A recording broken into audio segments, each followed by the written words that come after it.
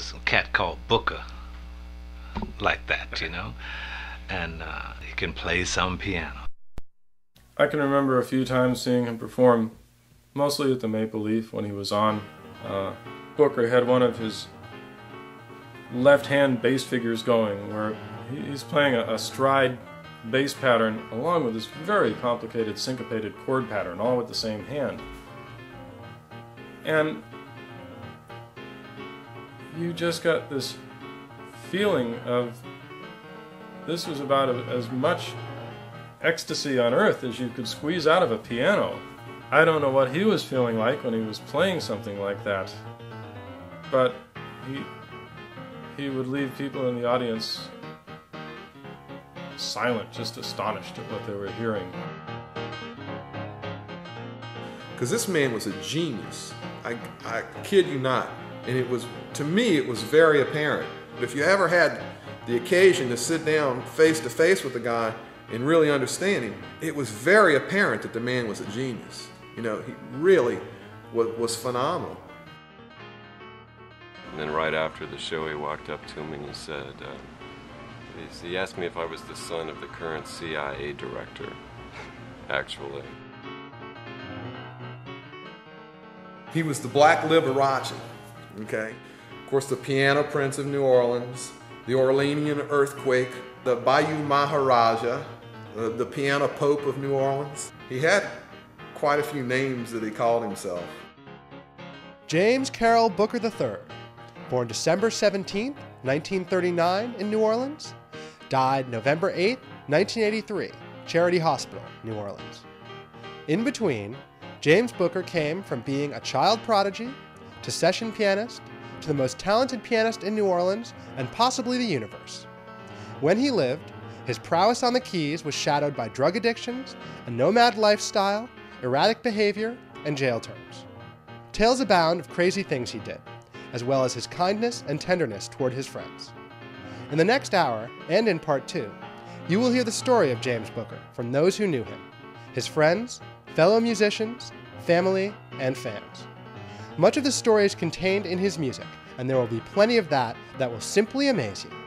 So sit up and listen closely, because in the whole history of American music, there has been no one like the Black Chopin, the Bronze Liberace, the Bayou Maharajah, Little Booker, the Piano Prince of New Orleans, James Carroll Booker III.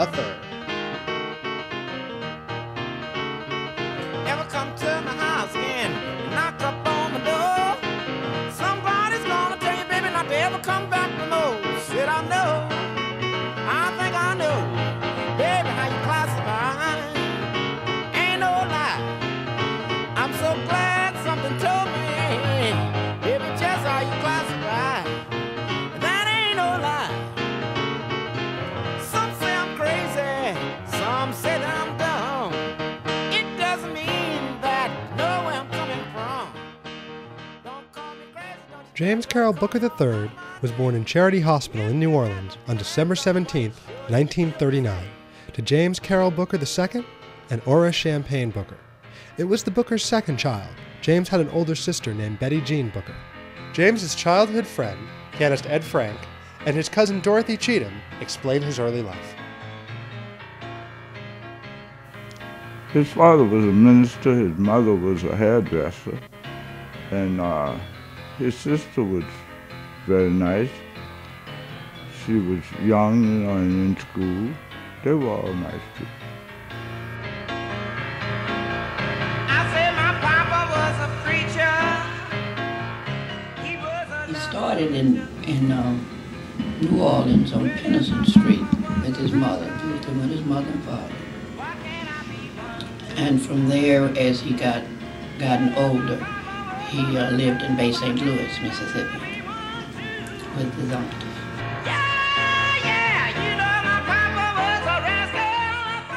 Joel Neville.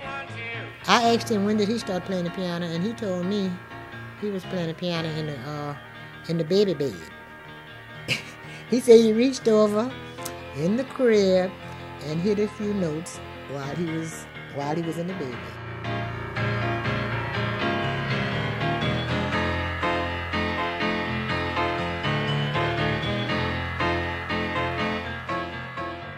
Booker's niece, Sheila Twiggs. His father got sick. That's what prompted my grandmother to ask her sister to let them come and stay with her a while. And of course they had to get in school, and this was until his father was to get better.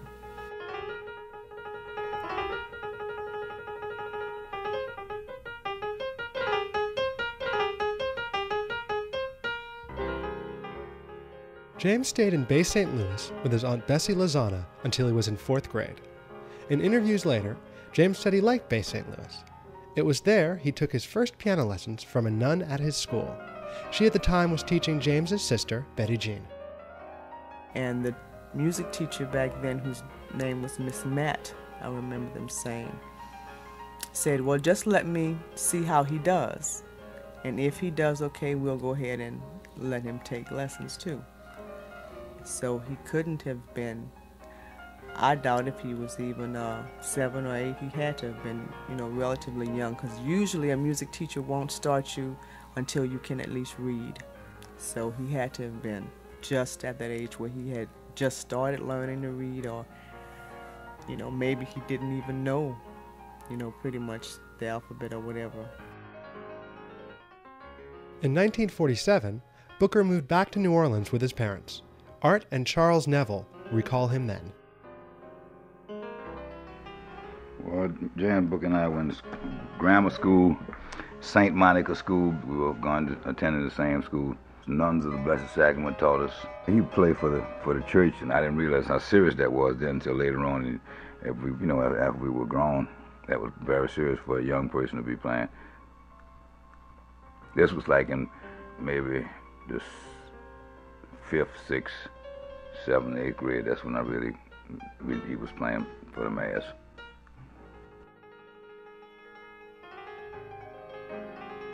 Oh, he was a lot of fun to be around. He was a normal kid, other than the fact that he was a genius on the piano at a young age. He was good at everything he did musically.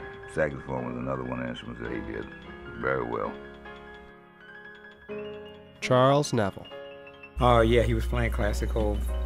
He always played classical. He was playing classical when he was a little kid.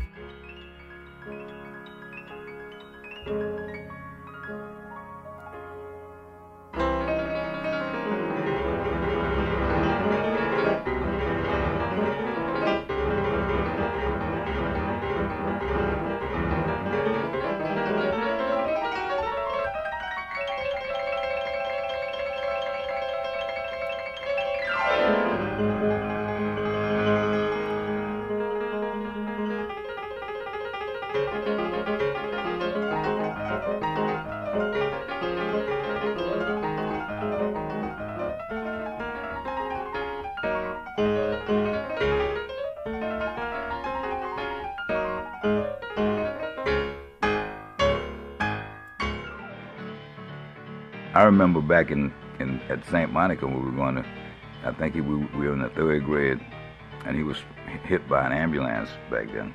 That's when you had them Ghostbuster ambulance, a big thing with the big chrome bumpers, great big, and he almost died. I mean, I remember the whole class was praying for him every day, and he came through it. He had a lot of hard times during his life. Bunny Matthews, New Orleans journalist and cartoonist, agrees. The childhood things I know about are the ambulance accident, that ambulance hit him going 70 miles an hour and drug him down the street, and his mother was a cosmetologist, I believe, and she ran outside, and James was there, and he ended up right in front of her, and they took him to the hospital, and that's where he says he got his first taste of euphoria, because they gave him morphine. But the family also did get some big insurance settlement for this money, so that kept them relatively middle class, for a black family in New Orleans.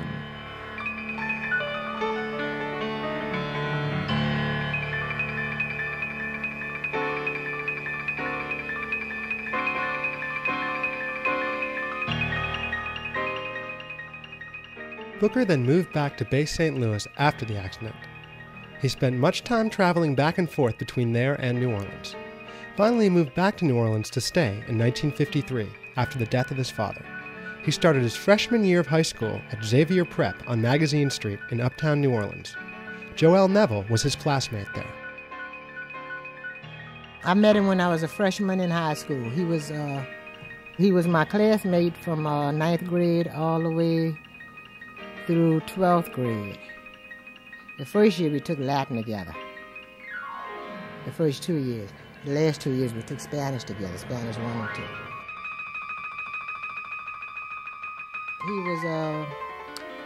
He was a smart student, and he did his work.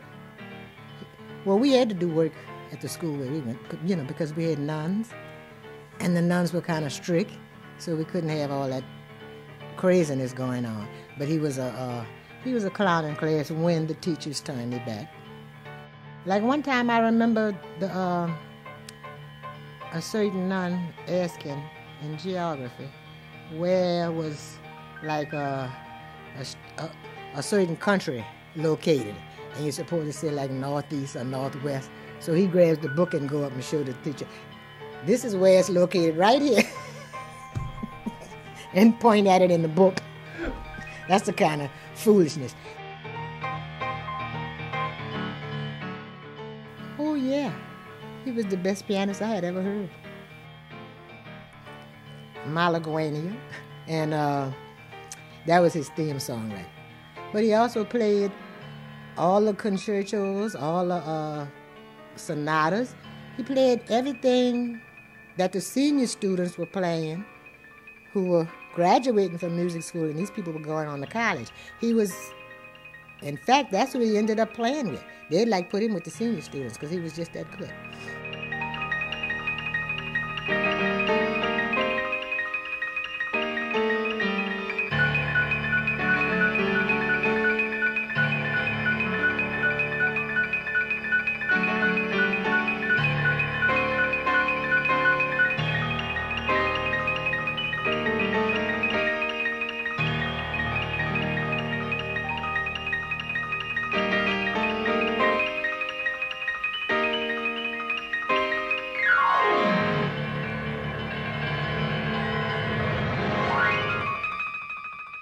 Pianist, producer, and composer, Alan Toussaint.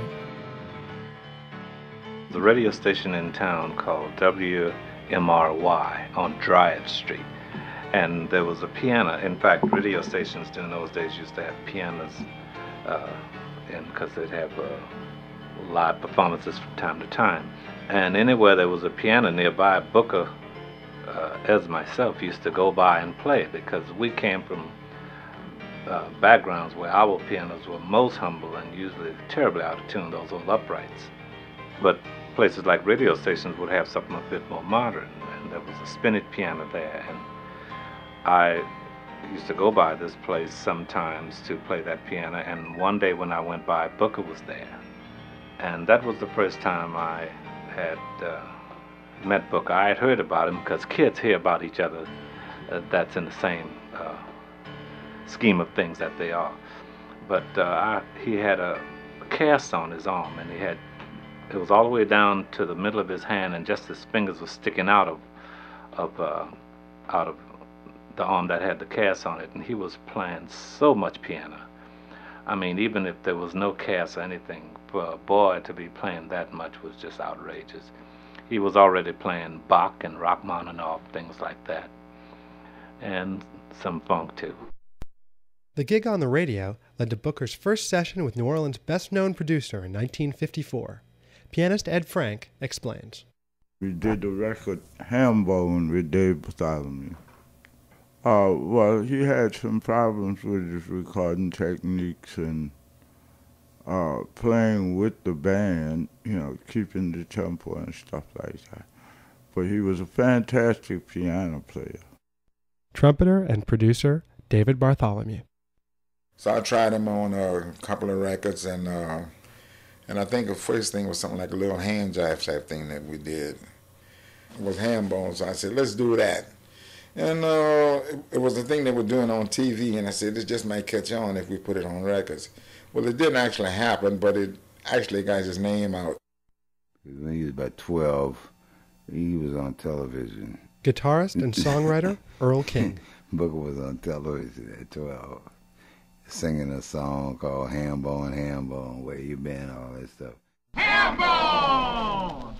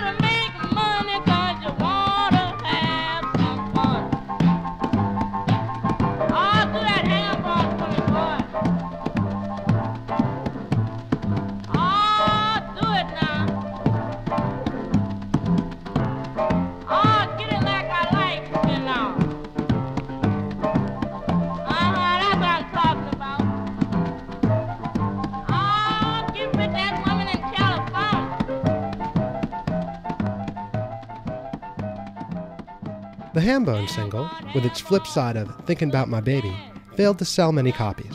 Another single, You Need Me and Heavenly Angel, recorded for Chess, also failed to sell. Booker remained in high school until he graduated in 1957. Upon graduation, Booker started traveling first with rhythm and blues singer Joe Tex, and then Shirley and Lee and Huey P. Smith and the Clowns. Pianist Reggie Hall went out with Booker in those bands. I was on tour with Booker with Shirley and Lee. Yeah, we both was playing piano. When Shirley come up and Shirley and Lee come up, in other words, Booker was opening, and then when Shirley and Lee come up, I would play behind Shirley and Lee because Booker could have played behind him too just as well. But at that time we was doing like them one-nighters around Alabama and all that kind of stuff, through there. During them one-nighters out there. Mostly we was playing like some of the halls, some lounges. You had them long rides in them station wagons and stuff like that. Hot as the devil, we packed in the station wagon and packed in there with instruments and all that stuff. Stay in the hotels, but it's as you know, during that time, it was the low-rate hotels, and it's the only place we had to stay. Johnny Vincent, producer of Huey P. Smith and the Clowns for Ace Records, worked with Booker in the late 50s and early 60s. I mean, he went out under the name of Huey. In other words, if Huey was booked in Pittsburgh and Huey didn't want to go, he let Booker go as Huey. Huey was always the piano player. So Booker knew how to play just like Huey, so he didn't need to go out. He let Booker go out because he didn't like to travel. Young man rhythm got a hold of me too. I got the rockin' pneumonia and a boogie woogie boo. I wanna scream, I want you all. Now's the time for station identification.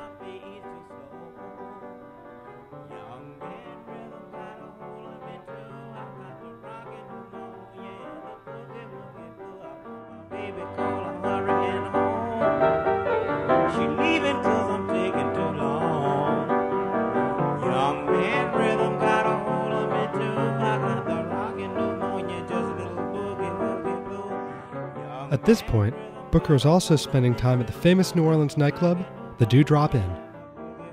The who's who from everywhere had to go through the Dewdrop. Even from far, like if artists came through town, if Blue Richard came through town, he had to go through the Dewdrop, at least show up. Everyone, Duke Ellington, everyone. And of course they had shows, so there was always entertainment going on, and it was a place for jam sessions. All musicians used to sit in and jam or whatever they played. I wanna jump, but I'm afraid I'll fall. Holler, but the joint's too small. Guitarist Deacon John. The Dewdrop was the premier black nightclub for entertainment, because it was the only black club in town you could go to where it was a floor show. You had a comedian, some guy maybe would come on with a marionette and might have an exotic dancer, and follow that up with an instrumentalist, an outstanding instrumentalist, a vocalist, and then it was the female impersonators like Patsy Valdez. Patsy was usually the MC in residence, and Patsy would MC most of all the shows and do the opening number and come out with a ball gown with a long cigarette holder and say, "Good evening, darlings," with a big hat on. And he said, "Drink harder and stick with your party." And this show is coming on right away. Right now we have Lil Booker's going to entertain you, Mr. Gonzo. And everybody would, "Hey, here comes Booker." He'd do his thing. He'd play beautiful piano. He's such a little guy, you know, they call him Lil Booker. He could play Mozart and Bach and Beethoven and all that at a very early age. And it's just astounding when people see such a little guy play that much piano, you know, just like he was just born with it. As well as playing at the Dewdrop, Booker played on recording sessions with Little Richard and Fats Domino at J&M Studios in New Orleans. Cosimo Matassa, owner and chief engineer of J&M, explains. I guess the first things he did, he probably played on other people's recordings, you know, little pickup bands and stuff like that. There was an inordinate amount of just putting bands together kind of thing, depending on who somebody was recording, and they'd bring 2 or 3 of their friends and you'd fill in whoever was available for the other things. A lot of times you could just go outside and, "I need a piano player and a tenor sax," you know, and that kind of thing, and whoever was there could come in. We had a list of everybody's phone numbers, usually not their home numbers, but where they hung out. But his piano playing is in at least one Fats Domino session, and probably one of or more most of the other guys we recorded. It was a case of either what was being done was something that he was particularly the right person for, or whoever was supposed to be didn't come. It was, you know, drunk, missing, or in jail. By 1959, James Booker had taken a break from traveling and entered college at Southern University of New Orleans. Charles Neville was his fellow student at the time. Well, by the time we were in college, we were very worldly experienced. When we were in college, Booker played everything and anything. He could play the blues. He was a great, great jazz player. He was a great classical player.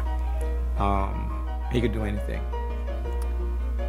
He was a really good student as well, yeah. Yeah, he was very, very smart. Earl King. When he was going out there to Suno, wherever he was going out there, one of the instructors walked up to me and told me, said, "Earl, you friends with Booker? Tell him don't disrupt my class. I'll grade him, stay his butt out of my class. I can't teach him no music. Who's gonna teach Booker some music? That's a waste of my time." Booker stayed in school for about a year and a half before he took a gig playing organ for Dee Clark and Phil Upchurch. Ed Frank tells how this led to Booker staying in Houston and recording his highest charting single, Gonzo and Cool Turkey, for Don Robey's Duke Records in 1960. I was working down in Houston, and he came to Houston with Dee Clark, and the band broke up in Houston. He lived out there where I was living for a while. And like I said, he made quite a few sessions as a pianist to make a living, you know, and he played some gigs around Houston. He started off working his way home, and then he got a little interested in what was going on, and he decided he wanted to do something himself. And Mr. Roby was interested in him, so we did something, Gonzo. And it sold about 100,000, 200,000 records, you know. But he came up with the name. He got it from a movie. I think Gonzo was a dope pusher or something like that.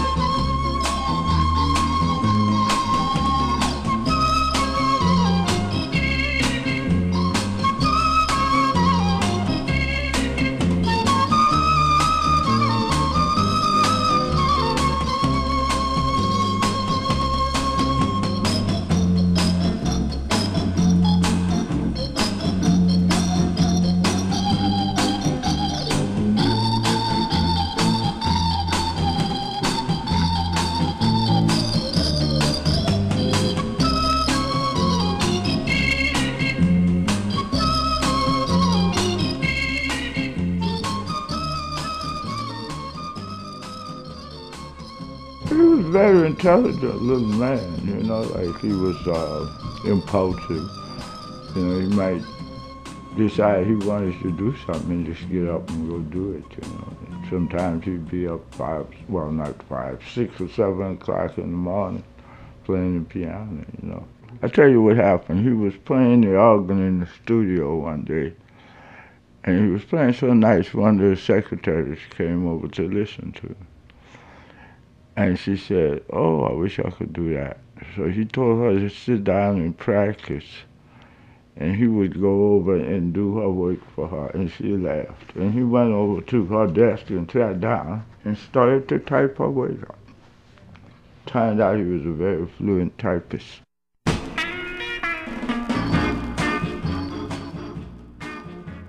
Despite the obvious drug references in the titles, Gonzo and Cool Turkey hit number 10 on the rhythm and blues charts and number 43 on the pop charts. Booker went out on the road in support of the single. When he returned, the recordings following, such as Tubby Part 1 and Smacksy, were not nearly as successful. Booker split from Don Roby in 1962 and returned to New Orleans. For the next few years, Booker did session work with Lloyd Price and Fenton Robinson, traveled with B.B. King and Little Richard, and played organ at the Dewdrop. In addition, his drug addiction, which had started in the late 50s, worsened. Booker, the master of drugs. What do you mean, DJ? Some people. Booker, the drug kingpin. See, man, the most funniest, hilarious things you ever gonna hear about Booker is dealing with drugs. See, man, look, they had the Vice Squad. Look, this is the funniest thing. Back in the days, the Vice Squad, they knew Booker by his name. And they walk up, they say, "Hey, James, you got any dope on you?" And Booker would reply some crazy stuff like this. Stone it up. Said, "Look, if y'all have come 15 minutes early, you'd have caught all the dope. I just shot it all up in my arm a few minutes ago." And look, everybody around Booker be breaking out in hives and stuff because they're scared to death. Booker didn't pay that no mind. Said, "Look, if y'all have come 15 minutes early, you'd have caught all the dope in the world. I just shot it up in my arm. It's gone." Now y'all deal with that. See, man, Booker was tying up in the bathroom one time and told me, he said, "Earl, you see what I'm doing? Don't you never try this." I said, "What you talking about?" He said, "I'm shooting some dope. Don't ever try this. You'll be a dead man." Booker.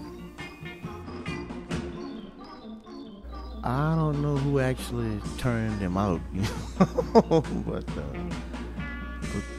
but I would guess that it happened somewhere around the Dewdrop because there's all kinds of shady characters going in and out of the Dewdrop all the time. Just hustlers, pimps, gangsters, whores.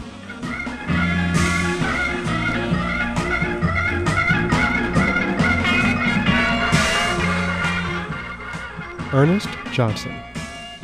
What I know about James Booker was our relationship with drugs. I was a heroin addict, and he was a heroin addict, and we met that way. Scoring drugs together. This was in the early 60s. The times I saw James Booker play, and most of those times, I mean, he was full of it. I never saw him to the point where he didn't know what he was doing.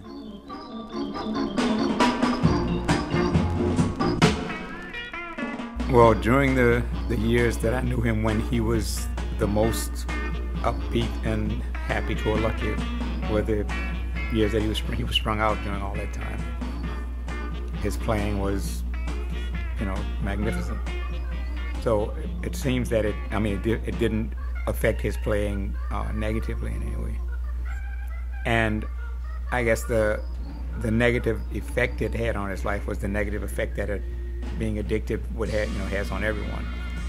One of the nights at the Dewdrop, where he's playing the organ and just really wailing and playing away, and the way I was standing was in front of the organ, but going to the side of the organ, and he calls me, and when I look on the keys, in between all the black keys, he's got joints lined up in there, and then at the end a syringe sitting on the organ keys, and he's playing, and he's got a joint lit, and he's smoking, and he's playing and laughing and singing. Saxophonist and producer for AFO Records, Harold Batiste.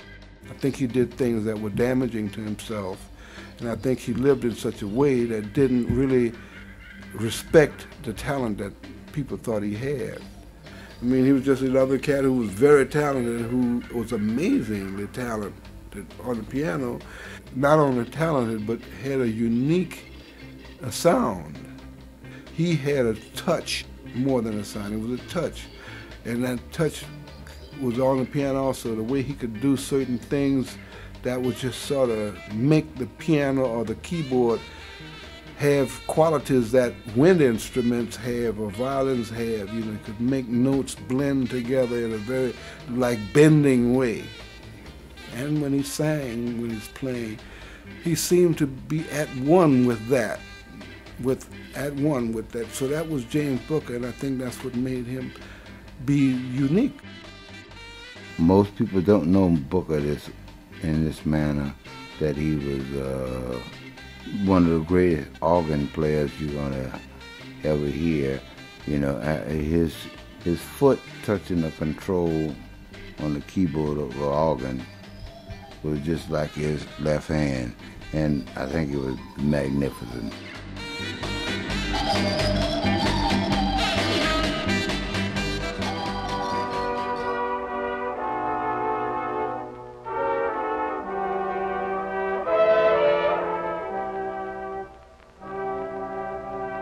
In 1963, Booker not only toured with Lionel Hampton, but his organ skill was showcased in sessions with Lloyd Price. Here he is featured on Soulful Waltz from Lloyd Price's album, This Is My Band.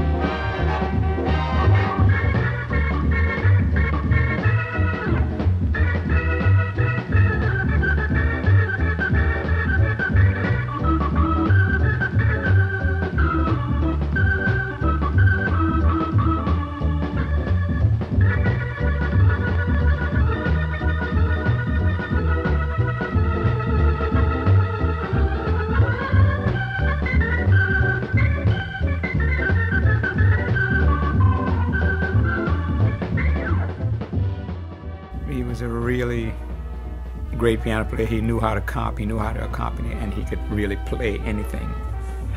It didn't matter what the song was, what kind of feeling there was to it. Everyone would know with total confidence that Booker was going to take care of business on it.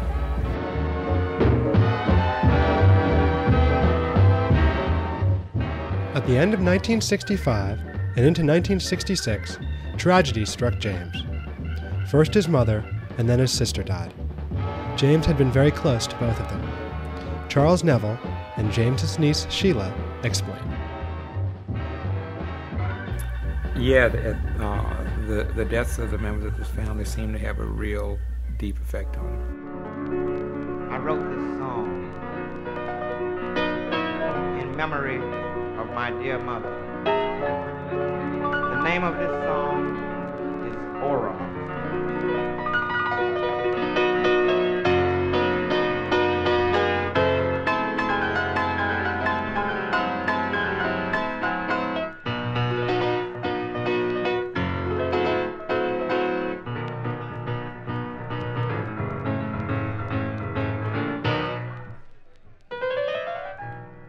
And my mother died of heart failure and complications.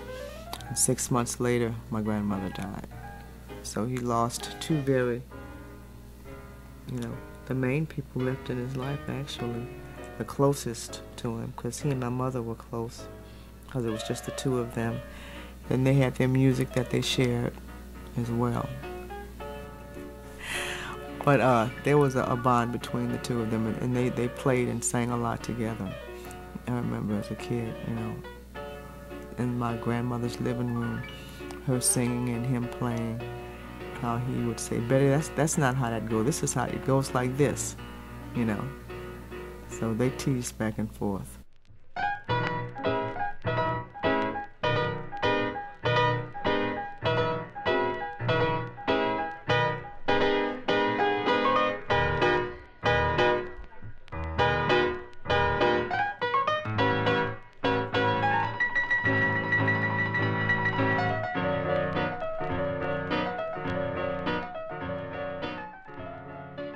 My grandmother died later, six months or so of breast cancer.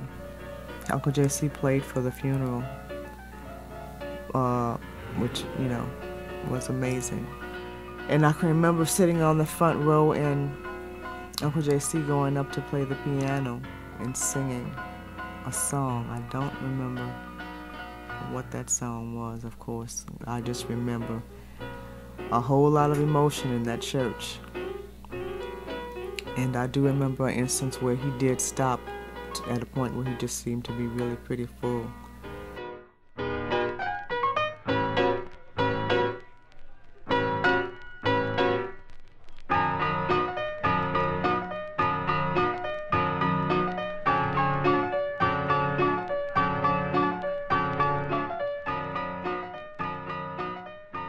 I would think it had a great effect on him because his father died when he was a child.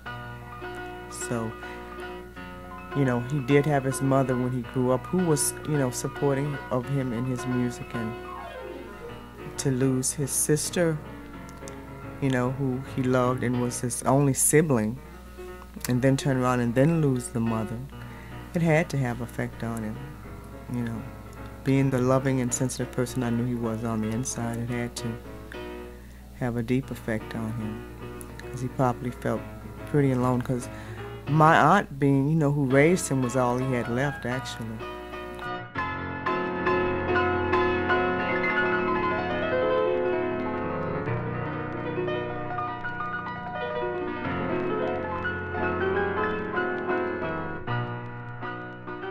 Now's the time for station identification.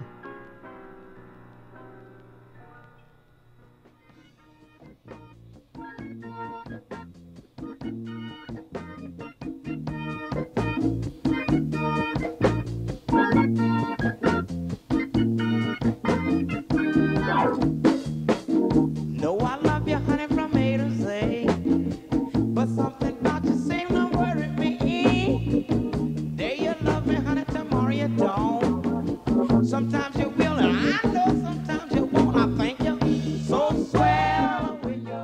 Booker continued touring and doing sessions in the mid-1960s. The luminaries he played with included Ray Charles and Aretha Franklin.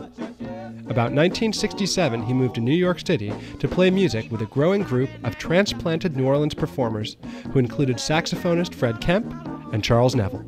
Charles Neville and I were sharing an apartment in New York. Booker used to come by sometime and we would all practice. Then Booker and I played with a guy named Melvin Lasty in New York. We did some gigs. And Melvin was also playing with King Curtis at the time. And then he got me the gig with King Curtis, and Booker was in that band also.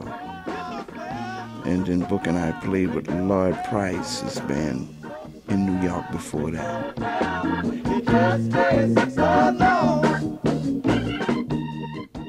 Yeah, there was a big New Orleans community in Harlem. And we all, managed to find each other.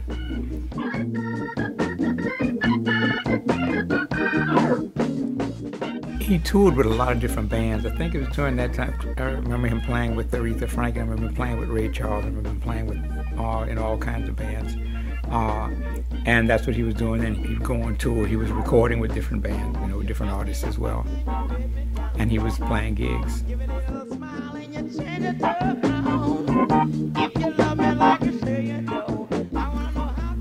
I think he really loved New York.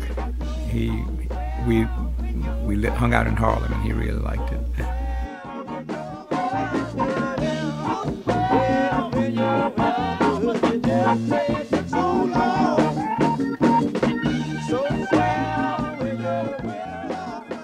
We talked to him on the phone if he was in New York or wherever, working with different people, and we'd hear these different names of people. We knew he was working with Aretha Franklin, That was exciting to us when we were kids because she was so popular, in those years. And Lionel Hampton's name, and just names that we would hear on television or know of through listening to the radio or whatever.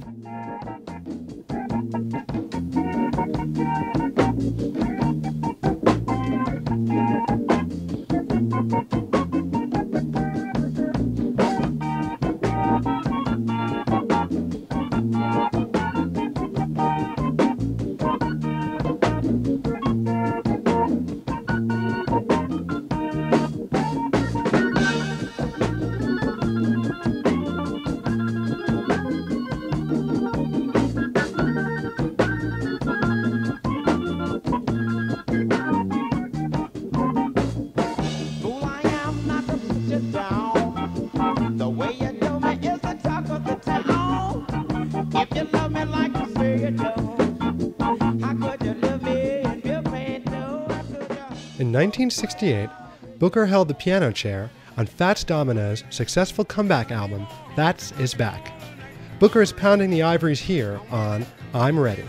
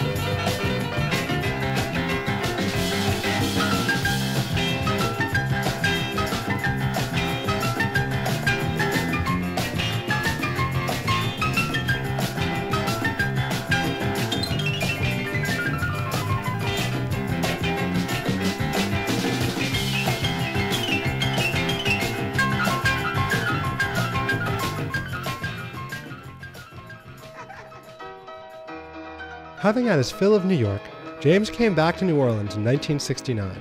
His old habits continued, and he got busted in 1970 in front of the Dewdrop Inn when the police observed him taking a vial of white powder from his jacket.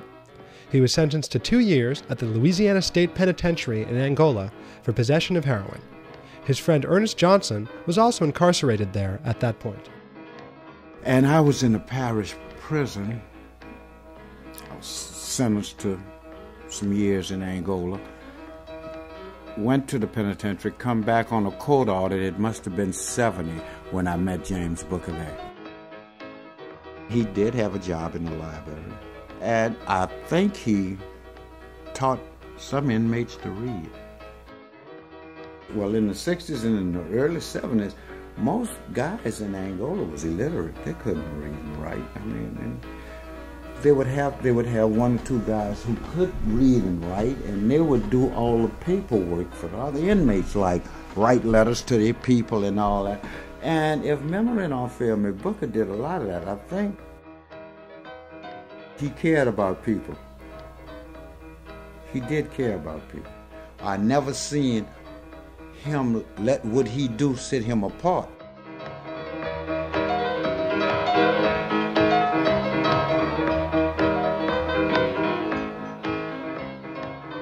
One time or another, yes, he played music. I do remember the guys giving him a lot of respect in that area. There was a band there, so, he got to play. And he became a legend there. Yeah, there were times when we had a really great band. We had some good guys up there.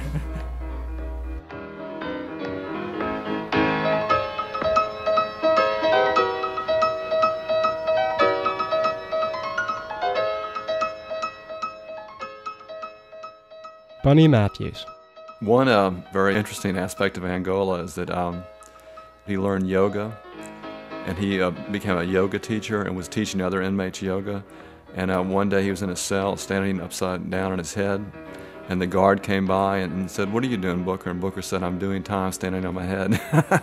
And so I guess he became a yoga teacher, a guru.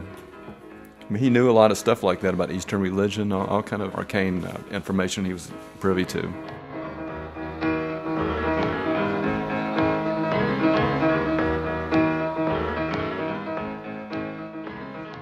He talked about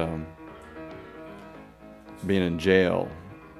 He felt that some kind of metallic substance came into the bars and got into your body and screwed you up for life, really.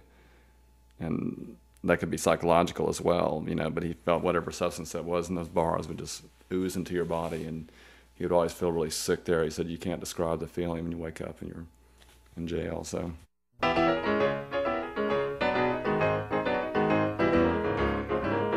right. You might not believe me, but this song was written by a dude named Lead Belly.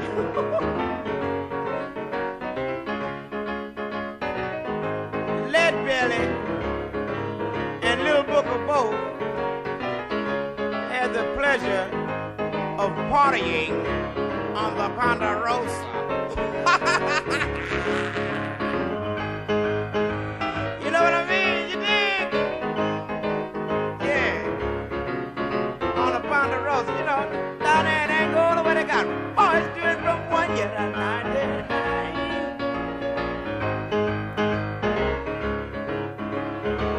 Late last Saturday night I got married right now. Me and my wife, we still on down. Yeah. Now me and my wife, oh well, we're burning, well, I'm gonna take another stroll. Well, downtown. You know I'm gonna say I read good night now. I read good night. Well, I read, well, good night. Good night, good night. I read. Gonna see, well, in my dream, I said something to Booker one time. I said, Booker, you know I've been on you a long time. I said, you got bad nerves. And he replied to me in a jovial manner, you just realized I have bad nerves? I've been had bad nerves.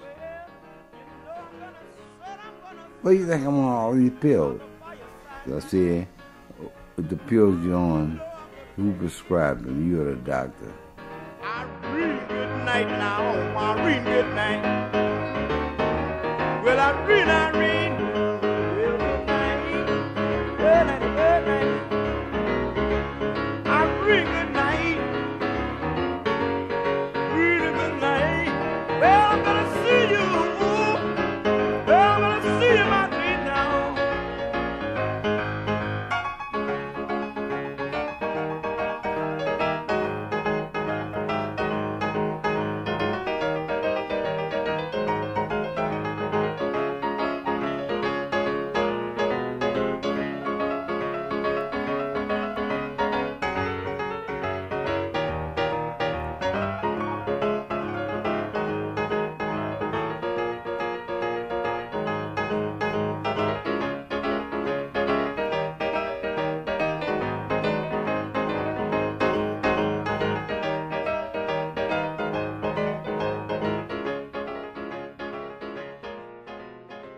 New Orleans rhythm and blues singer, Mr. Ernie Cato.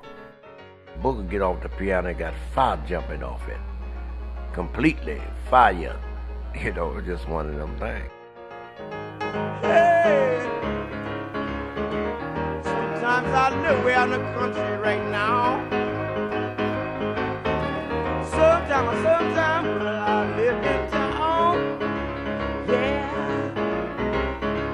Sometimes I get red notion to jump to the river in the river and just drown. Wow, you know I'm gonna jump into the river. Well, now you know I'm gonna drown. Well, I drown. Well, I drown. Oh, oh, oh, oh. I'm gonna drown. Oh, to the river and drown. Drown. Oh, oh, oh. Well, no, don't you let me drown. Don't you let me drown. Hey, now, people, don't you let me drown. Well,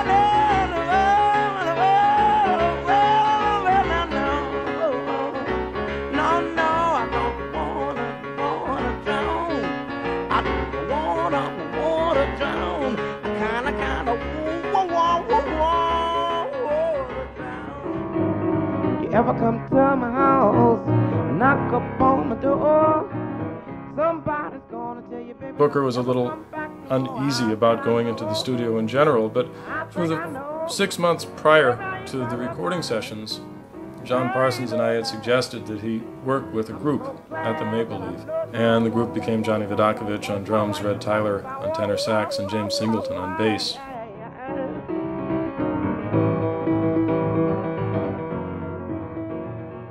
I was managing the Maple Leaf Bar as an owner there. I remember we booked him after the Jazz Festival, and the first night I remember meeting him, he played there at the Maple Leaf one night. And I came up to the stage and introduced myself to him, and he asked me if I had a cigarette, and I said, no, I don't smoke. He said, God damn it, I would have to get me a Baptist bar owner. He played the piano like he had 4 or 5 hands, for one thing.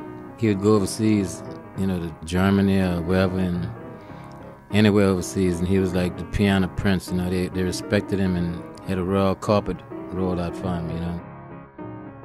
It was a trying experience working with Booker in the studio. It goes to show that a lot of creative people, you just can't push a button or book a time or create some sort of method and expect them to kind of fit into this.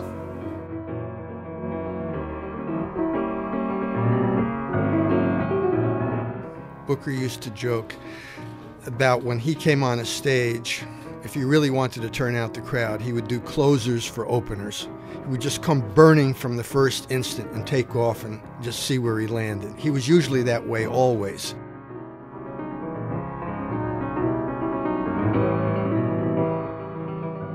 During Part 2 of James Carroll Booker III, The Life, Music, and Mystique of the Bayou Maharajah, we'll follow Booker's life through the 1970s and 80s. We'll hear about his European tours, the Junko Partner and Classified recordings, and his residencies at the Toulouse Theater and the Maple Leaf Bar in New Orleans. Also included will be an analysis of his piano style from Booker scholar Joshua Paxton. This has been David Cunyon for WWOZ FM New Orleans. Thank you very much. I want to thank you also for coming out. So stick around. The best is yet to come.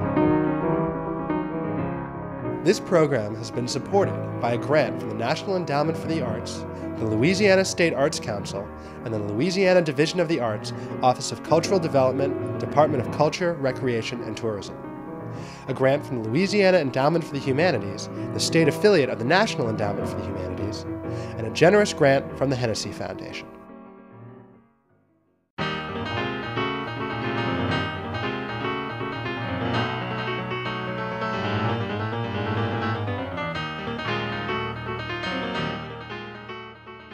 Hello, and welcome to Part 2 of James Carroll Booker III, The Life, Music, and Mystique of the Bayou Maharajah, produced by David Cunyon for WWOZ FM New Orleans.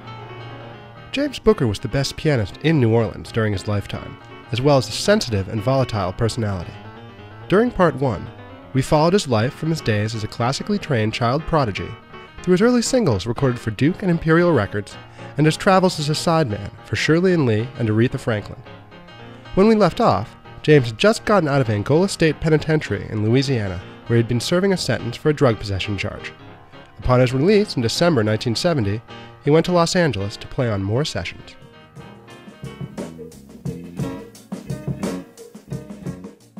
While in Los Angeles, Booker picked up work on sessions with the Doobie Brothers, Jerry Garcia, and Ringo Starr. He played on Ringo's Photograph album. These dates led to a dramatic change in Booker's life, the loss of his left eye. Bunny Matthews.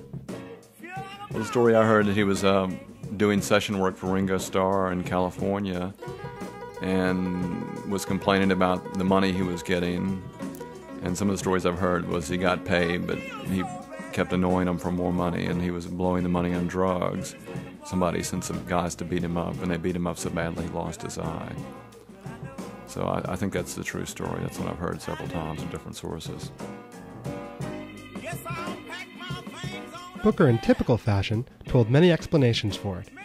Earl King recalls how Booker explained it to him. He got beat up. While they was beating him up, they told him, hey, this is for Ringo. That's how he knew what it was about. So when he went to the hospital, they had to remove his eye. That's how bad he was beat up. So that's why he put the star on the patch. Ringo Starr. That's why he put that on there. I'm telling you just right now how I feel. In Los Angeles, Booker also worked with Dr. John, playing organ and piano. At one point, he recorded an album's worth of material with Dr. John's band. Here's one tune from those recordings, Stormy Monday.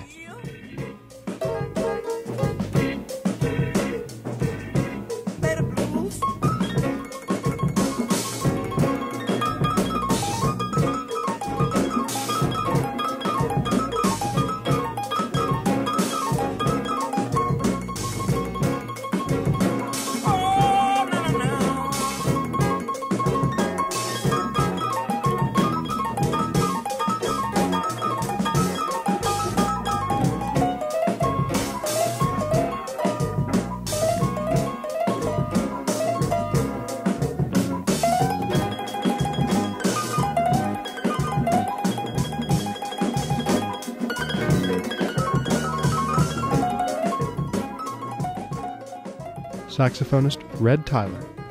He said that one time he was on the bandstand playing, and they were playing in the theater, and they looked for Booker, and he had gone to the pipe organ, which is an instrument that you hit the keys and then you hear the sound later.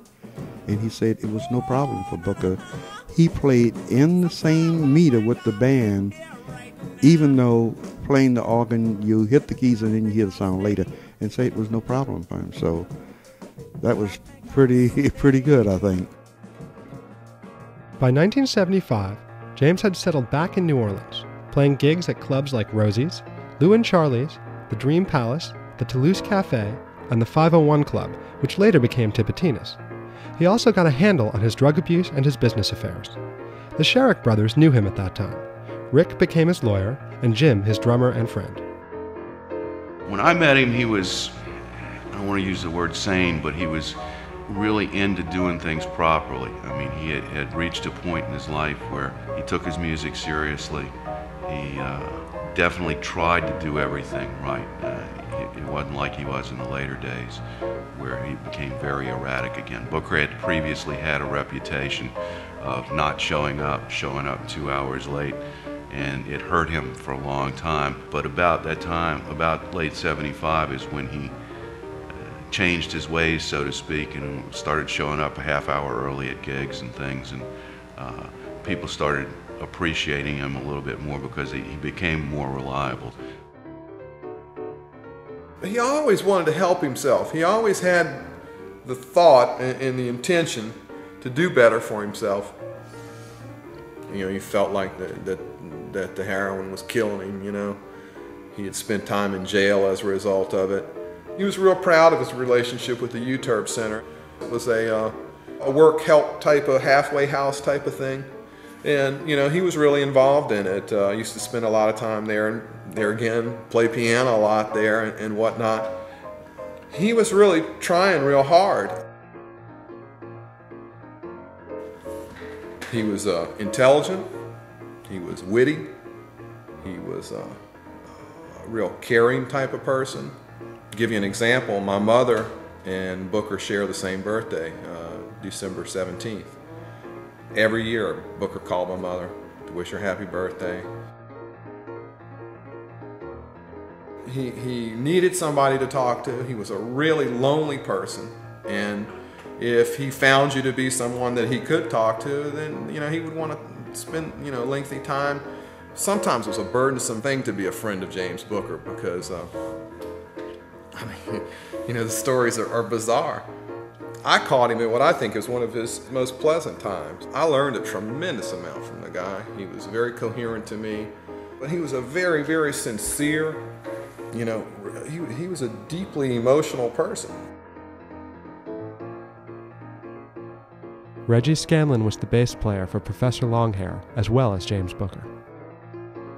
He was a great guy to hang out with, and he had stories, and he was hilarious. But then on the other hand, you could, and then in the drop of a hat, literally, he would go from that to like somebody who was just totally you were unable to deal with. He'd be paranoid, or he'd be, you know, he'd be afraid the Secret Service was after him, or the FBI, or, you know, just any of them, myriad, you know, groups of people or individuals that he was convinced were out to get him.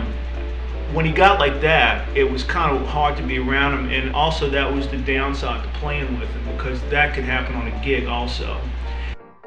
Russell Rock was the manager of the Toulouse Theater and a friend of Booker's.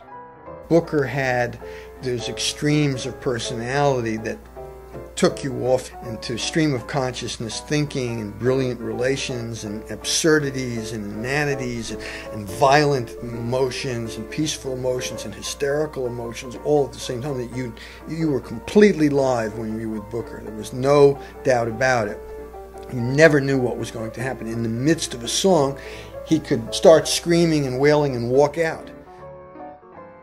He had a sunny side of the street personality that had overcome so much pain that when Booker was high, it was like the world was high. He was just overwhelmingly, magnetically happy. And then when he went into depression, he went into Dark Night Fallen, as dark as anything you could imagine, suicidally dark, for which he needed to drink enormous amounts to deaden the pain, or do heroin, or do other things. But he would try to fight from being with depression into being very happy. And because he was so magnetic, and because he was so good on the piano, he created a lot of attraction around him. But all of it was, you could just see and feel and know that this was a profoundly sensitive artist, a beautiful guy.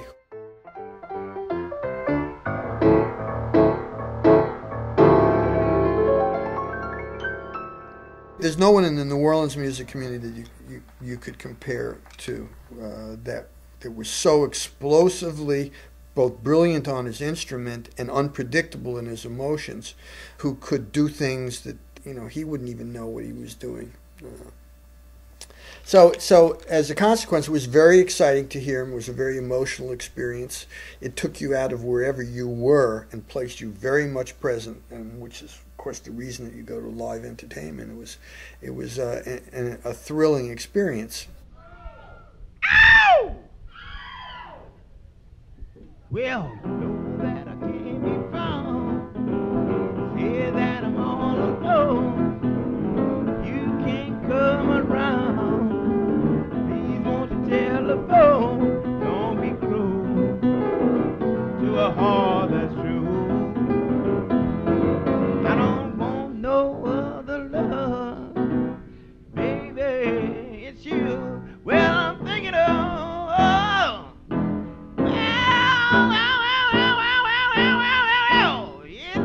it's you that I'm thinking of.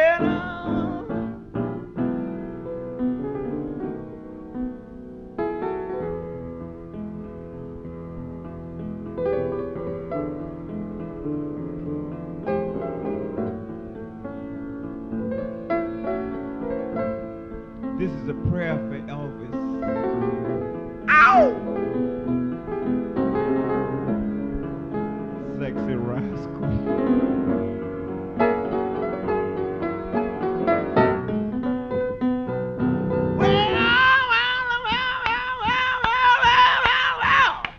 Oh, let's get it.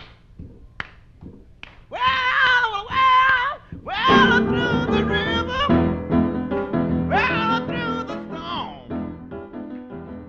English professor and Booker's good friend, Thorny Penfield. I would describe his music, I suppose, as being characterized by metaphysical wit. Tons of things going on simultaneously. Many, many layers. Many levels of feeling, I think, going on at the same time. James had an incredible capacity to generate beauty. Even in the midst of his worst chaos, he would strike chords that could bring tears to your eyes.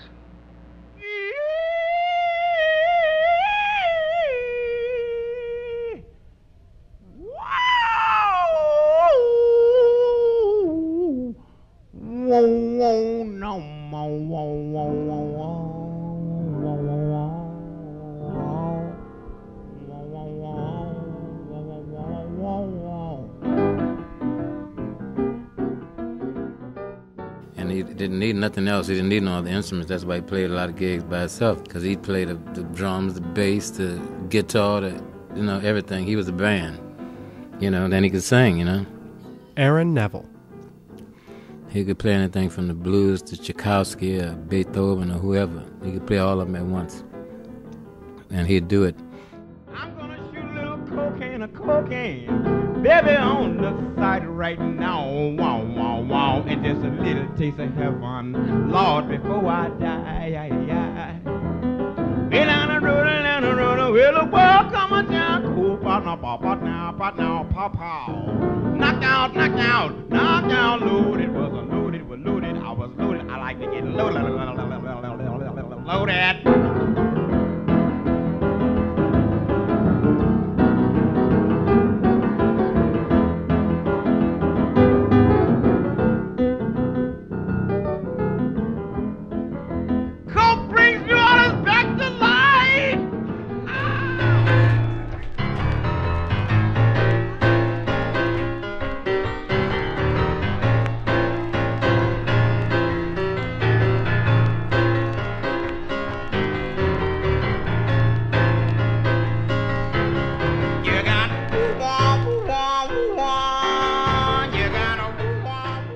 Booker's appearance at the 1975 New Orleans Jazz and Heritage Festival brought him to the attention of a promoter who set Booker up for tours in Europe.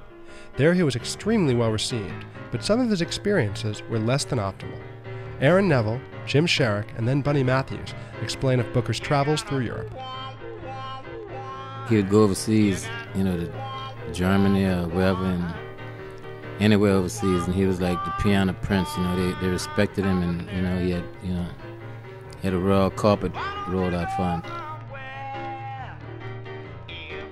Then he'd go to Europe. He was the piano prince of New Orleans, and he was really particularly well respected at performance. When he got up to perform, his virtuosity was apparent to the European audience, and he relished that treatment, that acknowledgement that he got.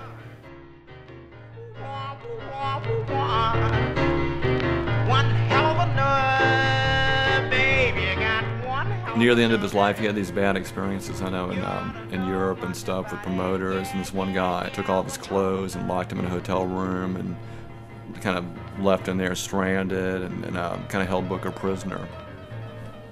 From what I knew, Booker would go there and they'd get him on the drugs he wanted, and get him really loaded. He'd be happy, but they were just, to me, kind of taking advantage of this poor man. They knew his weakness and knew that they could keep him high and he would entertain them. But I don't think he made a great deal of money off of this.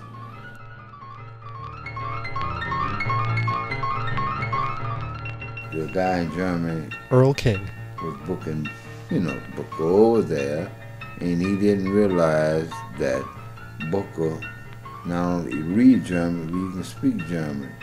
Booker read the contracts and saw what the guy was booking him over there for. He told Booker one price.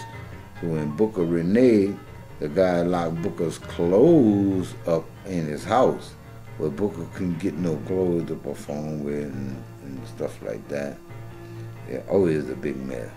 Then Booker wound up meeting some baron over there and staying at his house. Get yourself a schooling. As someone, if you think I'm fooling, I'm gonna tell you just what I heard. I got the word from a little old bird. Said you got. Doug Jackson was the sound man at the Toulouse Theater when Booker played there. The man had an incredible technique and used it to the utmost, which I think is sort of in the tradition of what I understand to be what any good pianist from New Orleans would do. I mean, going way back. I mean, when you listen to Jelly Roll Morton on the Library of Congress recordings, pianists in New Orleans were coming up, had to know a wide repertoire to compete for jobs, and especially, if he is to be believed about the pianists in the houses of prostitution in Storyville, they had to know, I think he said in his interviews, they had to know everything from the latest pop tune to the latest French opera, and as well as all kinds of classical music, as well as the pop tunes and the, whatever was popular. And so I think that Booker really was maybe one of the last pianists to come out of that tradition.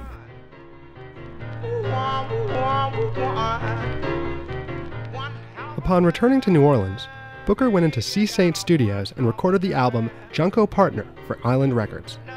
This solo piano record, produced by Joe Boyd, contains the definitive versions of several Booker favorites, including his signature tune, Junko Partner. Here, Joe Boyd talks about recording this album. Down the road,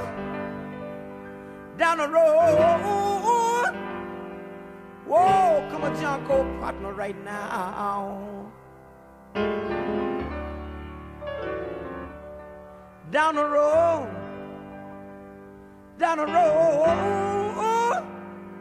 oh, come a Junko Partner.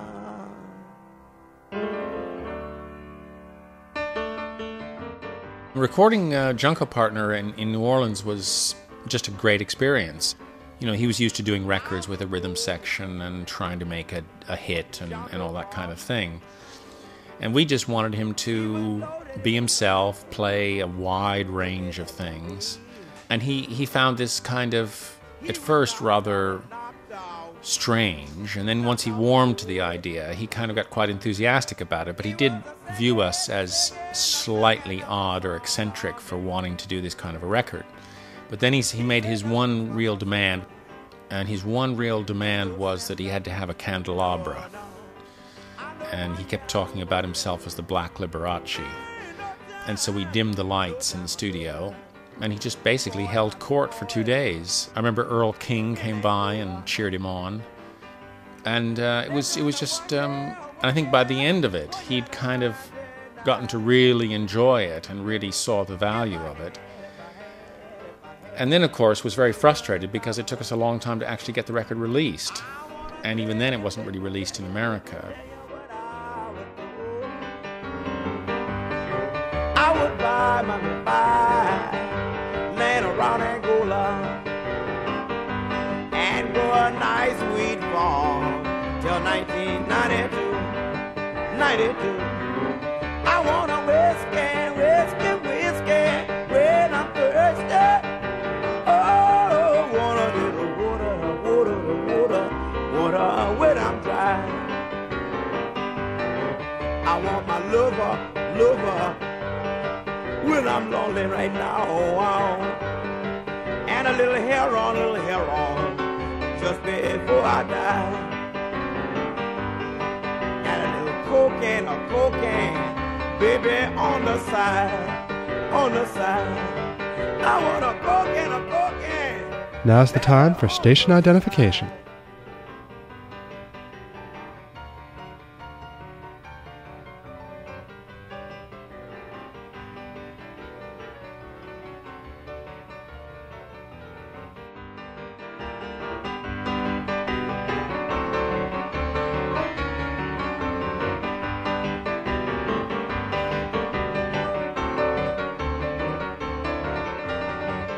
Bunny Matthews. I remember showing WNOE Radio, which is now a country station, but they were a rock station at one time. One summer in the 70s, they did live radio broadcast. And so Booker went on there and did a really great performance, but most of the performance have also involved pro-drug statements about America's policy towards Turkey, you know, vis-a-vis heroin, and he lambasted against different judges in New Orleans and sent out personal messages to Harry Connick over the radio waves, you know, and then I remember him voicing this concern that he was going to be busted after the radio show and that all the white boys in the audience better get their coins together to get him out of jail. And that's right. They're doing 1 year. And some of them, they got so many charges on them that 1 year ain't enough. If they've been there for shooting dope 2 times, they wind up with a bill that they call the Multiple Offender Act. They wind up doing 200 and 300 years. How the hell are you gonna count 300 years and you know you ain't gonna live even 70? Like the Bible tell you, you're guaranteed to live 70 if you do the right thing. My mother wasn't no junkie, and she died when she was 53. She wouldn't even smoke a cigarette. She wouldn't do nothing. I'm sorry about it, but I'm telling you, my mama wasn't no junkie. She wasn't no alcoholic, and she still died from cancer. That's right. So, you know, like, it's people like Sherry Winsberg and Frank Mignard and Jacob Javits and a whole lot of others that prove that they're actually our soul brothers. They've all got together and decided to go up to the White House and say, look, Mr. President, it don't make sense, man. Some of these cats is out here doing time for nothing but baking soda. That's all. Don't worry about the beat I'm playing. I'm so nervous. I'm so scared I'm going to get framed tonight when the show is over until I can't keep no beat. All I can do is just tell you what I feel. That's all. Like I say, I can't even keep the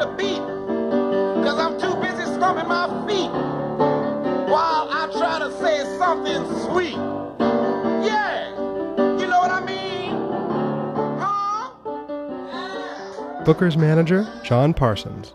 I was managing the Maple Leaf Bar as an owner there.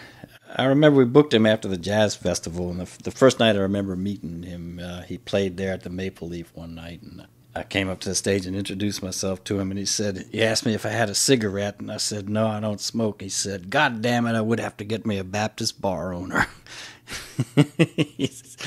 And that pretty much set the tone for the next 7 or so years that he played there as a regular gig, first on Tuesday nights and then on Monday nights.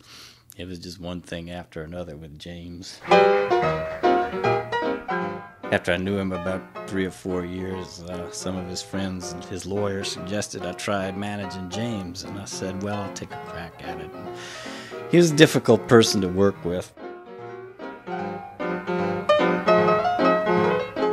Parsons started recording James through his time at the Maple Leaf until James's death in 1983.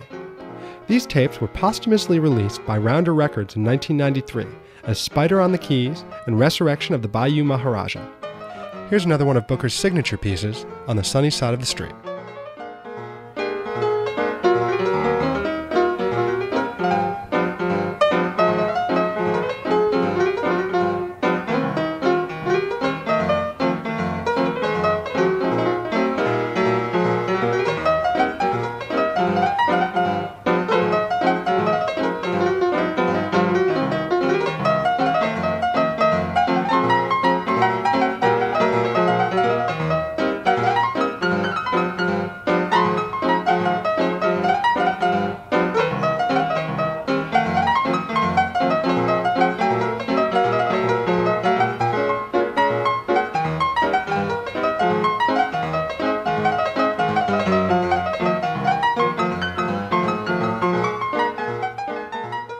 At this point, James got another steady gig that lasted for several years. Russell Rock, owner of the Toulouse Theater, explains. James was, of course, very well known in New Orleans. When I first bought the Toulouse Theater in 1977 and immediately wanted to have a lobby pianist. And somewhere in 1977, I had heard Booker and met Booker, and so I invited him into the theater, and in short order he became the lobby pianist sometime, maybe at the end of 77 or early 78. We had a theater, and then we had a lobby, and I put a bar into the lobby and a piano in the lobby. And in that era, the vaudeville show of the 1920s, One Mo' Time, was introduced at the Toulouse Theater, and ultimately it ran for 6 years. And for that entire length of time, James would play before the show, the intermission, and usually after the show in the lobby for the 250 people who were coming and going every day. It was part of the experience of One More Time, was being introduced to brilliance as you walked into that lobby. The Toulouse Theater and the Maple Leaf Bar became Booker's steady gigs. Assorted musicians played with him there and at his other shows. Jim Sherrick talks about what it was like to play music with him. He gave me more live playing experience than anybody, because Booker would play anything. You never knew when he started the intro of a song what song it was going to end up being, and whether or not you'd ever rehearsed it or ever even heard it before. So that part was tremendously awakening to me. And I can remember just sitting looking at him, man. He'd have his head back, and he was just like in another world. Curator of the Hogan Jazz Archive at Tulane University, and Booker's drummer, Dr. Bruce Rayburn.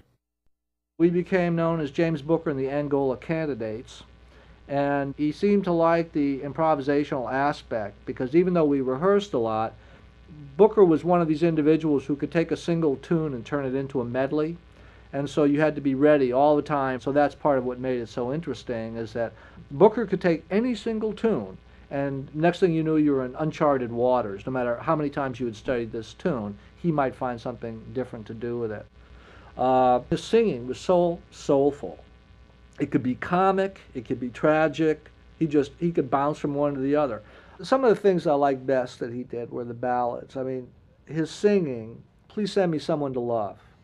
His vocals on that just could rip your heart out, stomp on it, shove it back down your throat, and it's pumping again.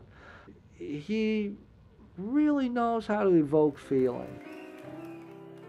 On Please Send Me Someone to Love, the sincerity of his rendition really knocked me out. I mean, it's like whatever pain that man was carrying around, a vehicle like that was perfect for him to bring it all out and maybe achieve some sort of catharsis. I don't know.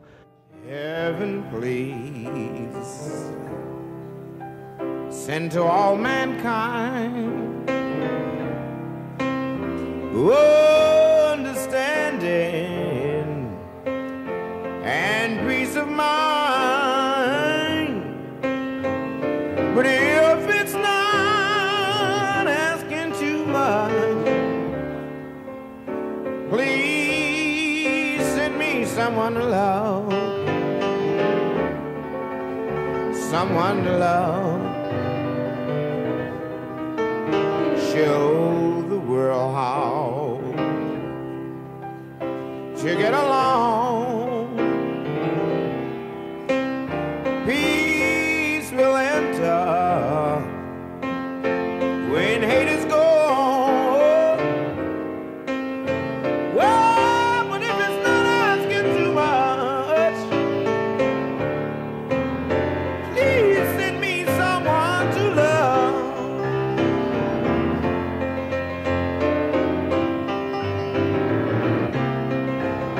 I lay awake at night to find the world is full of trouble. You know my answer is always the same. Unless man bring it in to this horrible sin, hate is gonna put the world in a flame. Well, what a shame, just because I'm in misery. I don't beg for no sympathy. Well, but if it's not asking too much, please send me someone to love.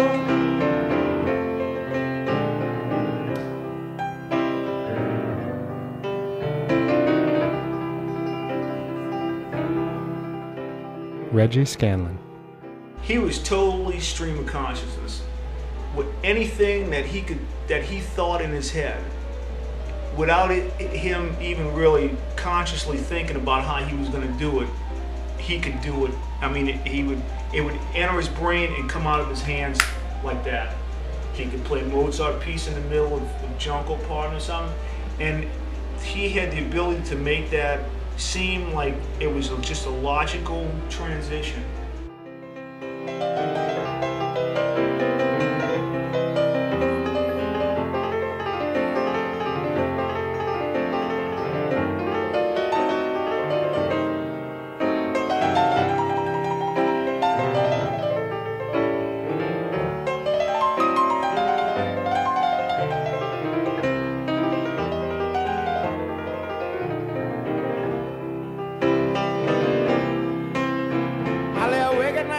He always mixed up so many different styles.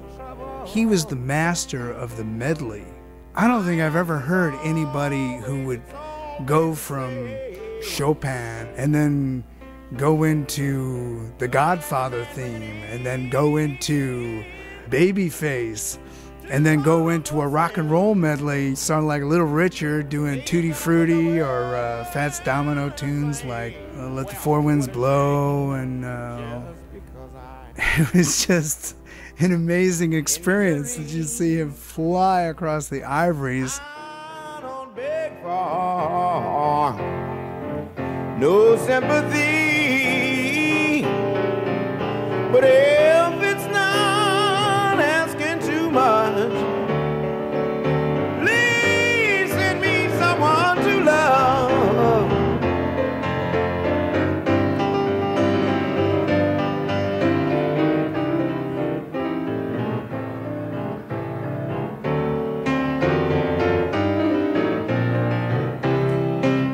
Please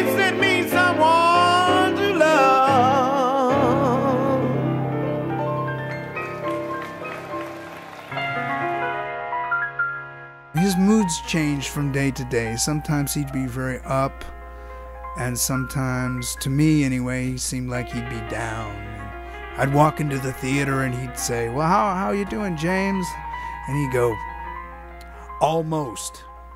You know, that's all he'd say to me is like, "How do you feel today?" And almost.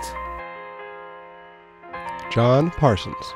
One of the things he used to do was go to the charity hospital, and he would check into the mental ward. They would let him in up there and let him sober up for a few weeks. Every now and then he would just check in up there, and he would play the piano for the doctors up there, and it worked out real good. They treated him real good up there.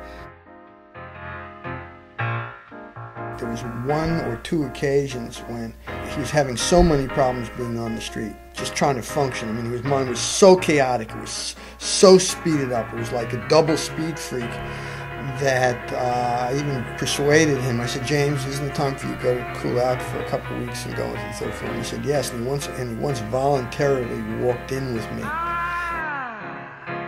Look at all the lonely people.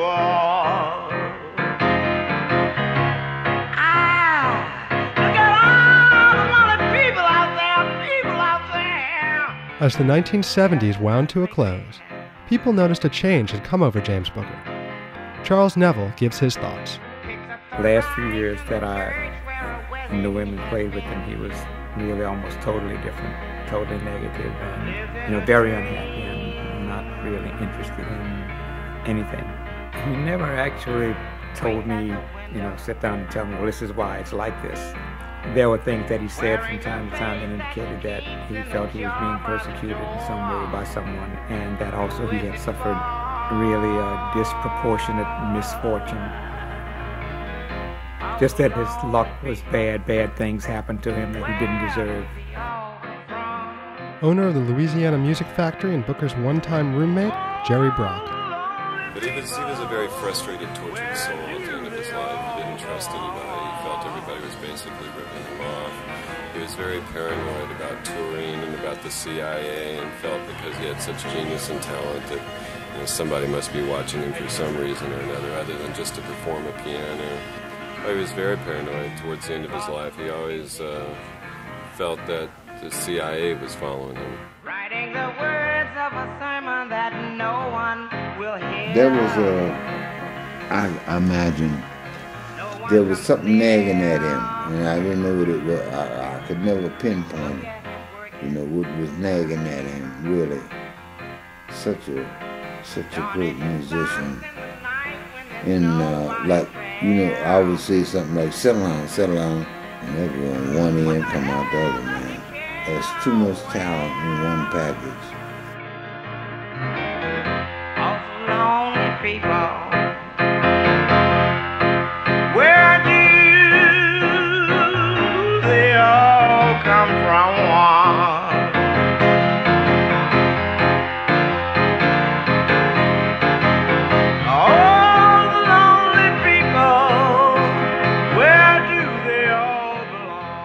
So you get a little glimpse of something like that every now and then. Producer Scott Billington. That lets you know that behind this hard-to-read exterior and the unpredictability of his personality or problems brought on by substance abuse, that there was this person in there who was really struggling with himself.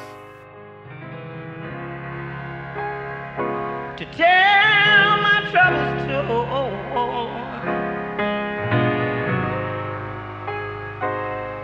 My baby's gone away and left me, and I just don't really know just what to do, because that black night is falling, keeps on a-falling. Well, I hate to be alone.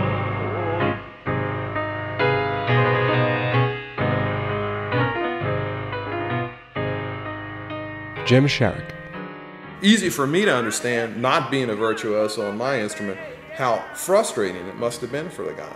Because, we'd play clubs here, and, there'd be tons of people, and everybody, Booker be playing this brilliant stuff, and everybody be talking through the same old stuff that's always going on. Aaron Neville. When he got back to New Orleans, he was just taking for granted, oh, that's Booker. You could go see him at the Maple Leaf, they might have 6 people in there.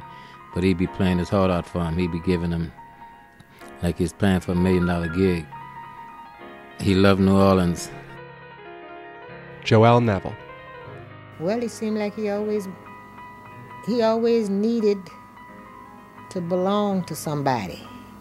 And he seemed like he didn't have that somebody to hold him. And that's what I kind of have a kind of secretness about him, because I used to hug him all the time and let him know that he belonged to us.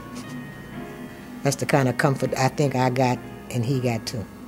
And we kind of loved him. In fact, kind of loved him. We really loved him. And, he was just like, at that time it got to be a thing like he was just like a relative of mine. Nobody cares about me, and I ain't even got a friend. I don't even know that I'm living. When will my troubles end? You know that old black night just keeps on falling.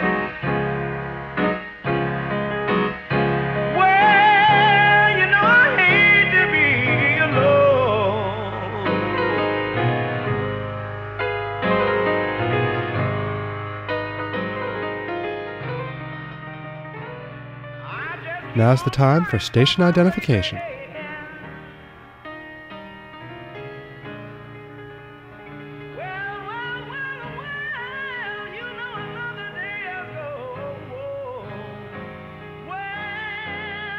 Booker's gig at the Maple Leaf led to his first recording session since 1976 for Rounder Records. Scott Billington, co-producer of the Rounder album Classified, recalls. For the 6 months prior to the recording sessions, John Parsons and I had suggested that he work with a group at the Maple Leaf, and the group became Johnny Vidakovich on drums, Red Tyler on tenor sax, and James Singleton on bass. And after 6 months, the group sounded really good. He had very definite ideas about what he wanted to do.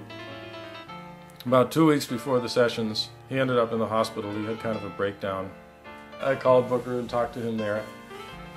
He could be funny sometimes. He'd say, oh, you know what I'd really, really like? I can't have it here. And I'd say, what's that, James? And he would say, I'd like a lukewarm bath. He did check out at the hospital, wanted to go ahead with the recording process. And we got down to the business of recording. The second day was rough. Booker became completely non-communicative. For a while, he wouldn't say anything, he wouldn't play. At one point, Red Tyler and I went and picked him up in the corner. He was kind of crouched down in the corner in fetal position. Carried him back to the piano and sat him down on the bench and say, listen, man, play the piano, you got to play, we're going to cancel the session. So that second day in the studio was a total nightmare. So on the third day, I decided I should go to the studio early to listen to the tapes. I got there about 9 o'clock. I think the session itself was called for noon, to meet the engineer, and Booker's standing outside the door when I got there at 9 in the morning. I said, I want to play now. I want to play. I said, okay, that's great. Oh, and about the next hour, he played all of the solo piano material that is on the Classified album. And I called the musicians and just said, get here as quick as you can. At some point, Booker asked me if he could be paid then. I said, sure, Booker, here's your check. He went back out into the studio and started to play a little more, and all of a sudden stopped the piano and said, what time does the bank close? Somebody said, it's about 3, Booker. And he got up, ran out the door, and that was the last anybody saw of him for several weeks.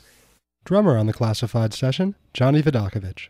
Things like Angel Eyes, or that cut on there, that was like, even when it was going down in the studio, man, we did several takes of it, and every time we did a take, he would do a different harmonization.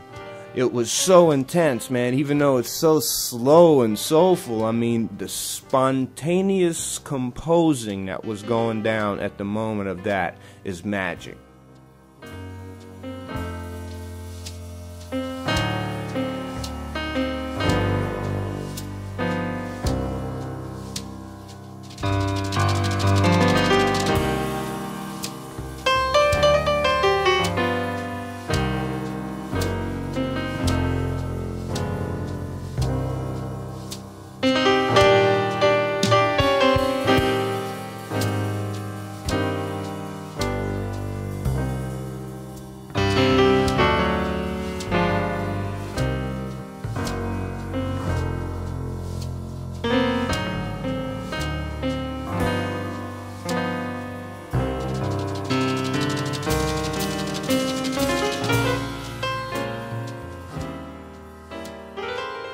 classified sessions ended, and the album was released in mid-1983.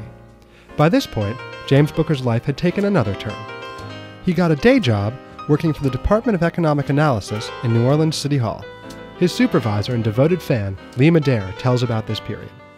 I was working at City Hall. I was in the mayor's office as chief economist. And one day, James called and said he wanted to speak to Mr. Madare. So I knew that something was up because he had never called me Mr. Madare. He had always called me Hey You or Lee or Huh. And he had been in a charity, I think, drawing out. And it had been suggested to him that he should get a job, like a regular day job, so that he would have a sort of a normal life. And he told me that he had learned to type and file in Angola, and that he would like a job. And we had some clerk work that he was probably capable of doing. And James became a file clerk in the Office of Economic Analysis. The people there claimed that the files were never the same after James got there. The deal was that he would show up on time sober. He had to be there for 9 o'clock in the morning, and he couldn't be drunk. And he kept up his part of the bargain for just about a year. And then he was not able to keep his part of the deal anymore. He started showing up intoxicated. And so after a couple of months of that, I had to terminate him, and that was about 2 months before he died.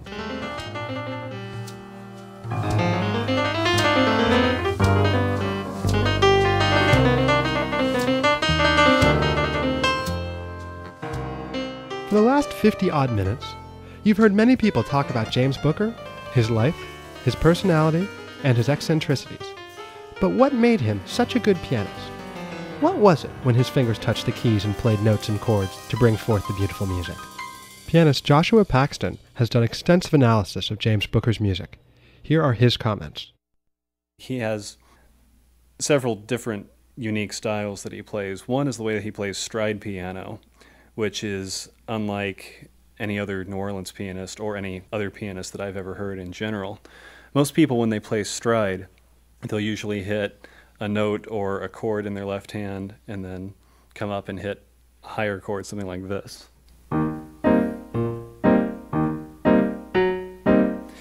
What Booker would do is, instead of just having the single note, he would have a sort of get-down rhythm going. But instead of just hitting, say, a single note and going down to another one like most pianists would do, he had a very strange way of voicing his chords. For instance, on Sunny Side of the Street, he plays it like this.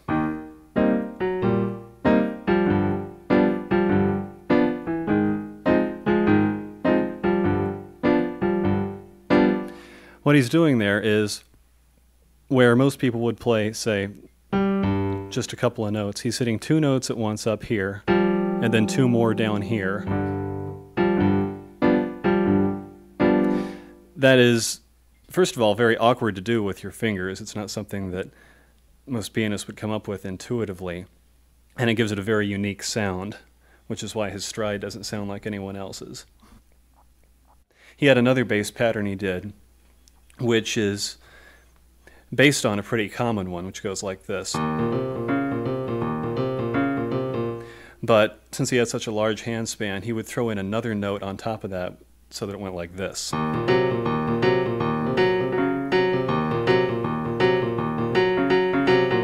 Something like that. That gives it a much fuller sound so that when he's doing things way up high in the right hand, it sounds like a full orchestra. When he played a shuffle, he wouldn't just play a typical groove like this, but he'd add just one extra note and would throw in these little walk-ups, again to push the groove ahead. So instead of this, you had this.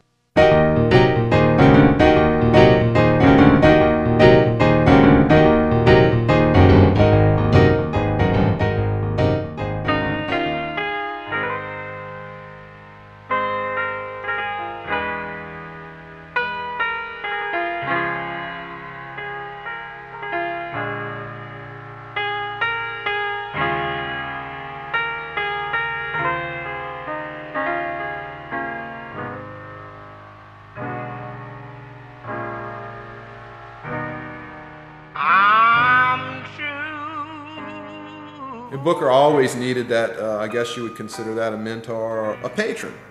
He would have done real well to have somebody that patronized him to the point where Booker didn't have to worry about the everyday things of life.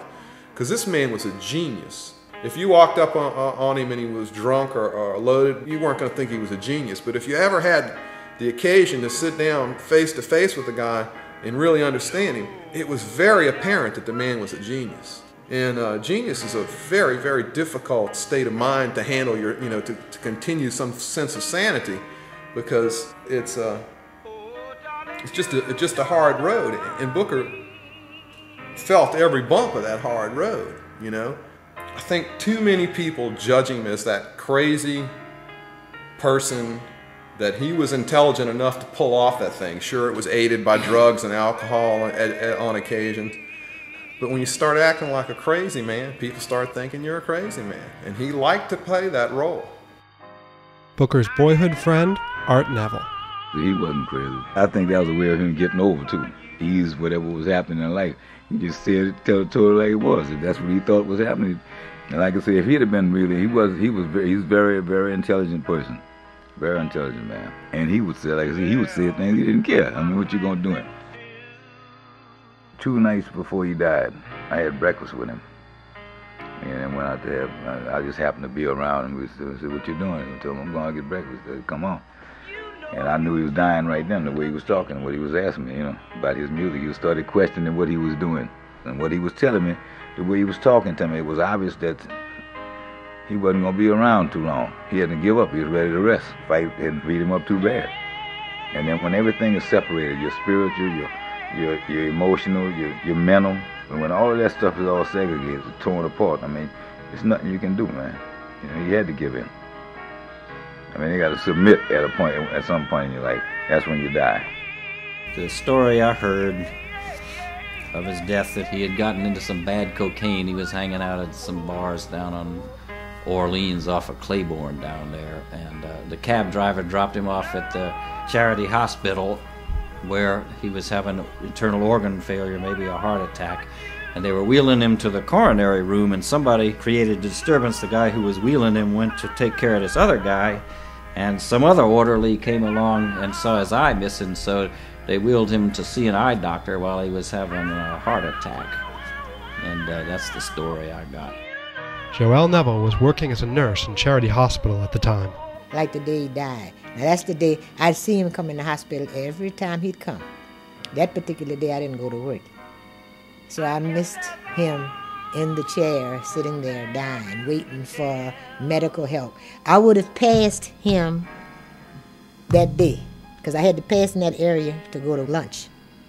And that was during the time like he died, right around 2 or 3 o'clock. And he had been sitting in this chair all day. So I didn't go to work that day, so that's the way fate had it to be. I missed him. Oh, darling, you don't seem to... James Carroll Booker III died at Charity Hospital in New Orleans on Tuesday, November 8, 1983. The official cause of death was intestinal bleeding and heart and lung failure. He was interred at Providence Memorial Park in Metairie, outside New Orleans. His presence and music is still greatly missed to this day by young and old.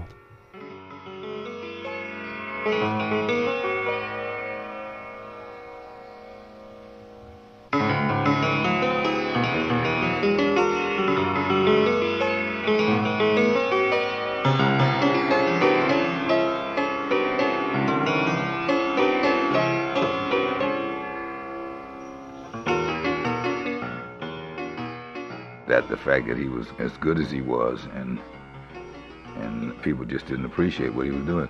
I remember one incident he did in the Dewdrop. He was in there playing, like the people back, like his background music. Bookers got up from fans. These people ain't paying no attention when I'm playing. Closed the piano and left and went home, man. I mean, in the middle of the gig, people just didn't know, man. It's just how it is. That's the way things are. A lot of our blessings, we tend to ignore them, or just don't see them,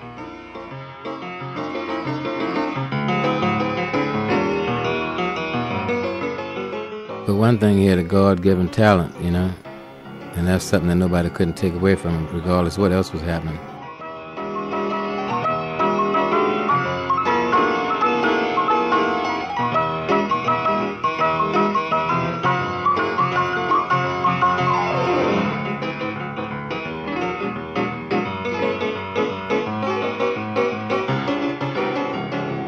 That's the kind of person that Booker was.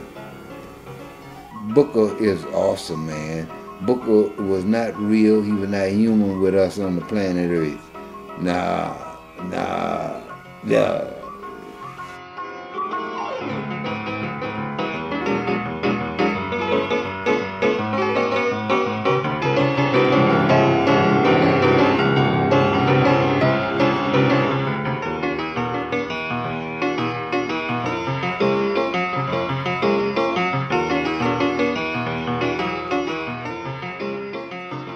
Booker was the quintessential New Orleans pianist. They call him the Piano Prince. That's for real, man.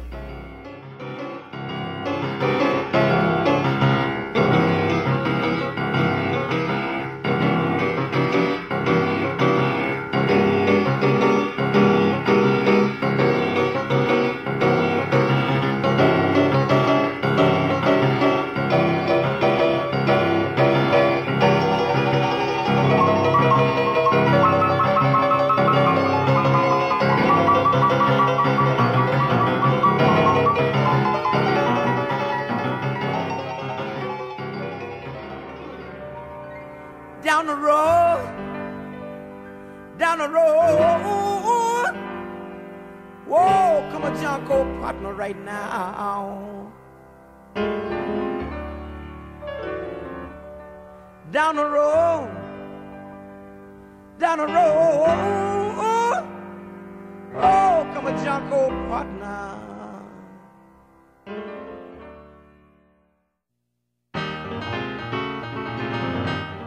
This program was produced, engineered, and edited by David Cunion in association with WWOZ-FM New Orleans in 1996.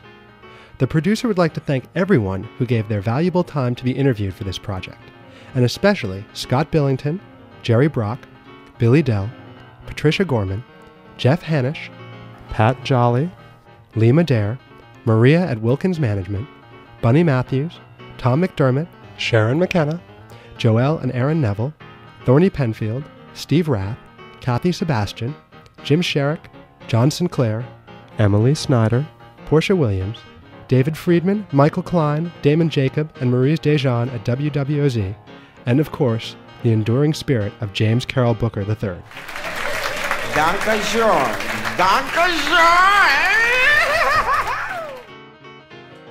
This program is funded under a grant from the Louisiana Endowment for the Humanities, the state affiliate of the National Endowment for the Humanities. The opinions expressed in this program do not necessarily represent the views of either the Louisiana Endowment for the Humanities or the National Endowment for the Humanities. This project was also supported by a generous grant from the Hennessy Foundation. In addition, this program was supported by a grant from the National Endowment for the Arts, the Louisiana State Arts Council, and the Louisiana Division of the Arts, Office of Cultural Development, Department of Culture, Recreation, and Tourism. Try to call me all out of my name. If you had my feelings, I'm quite sure you'd feel the same. We used to have this recording of the Beethoven's Fifth Piano Concerto on the Maple Leaf jukebox. It was won by Russian piano player Sviatoslav Richter, and I used to play it a lot while James was on a break, and I'd tell James, that's a hard act to follow. And he would say, look, that man can't play Junko, partner.